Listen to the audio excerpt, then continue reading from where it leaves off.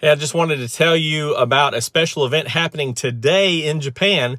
As you can see behind me here, this is a CX-60 with the diesel, the 3.3 liter diesel. And what's special about the 3.3 liter diesel, and we won't be seeing it here in America, but you can see from this picture here that this one's actually running on biodiesel. So with straight from the factory, can run on a 100% biomass biodiesel. Here's the beginnings of production of this biodiesel. It's Euglena Algae. That's right. So this algae actually will make the biodiesel.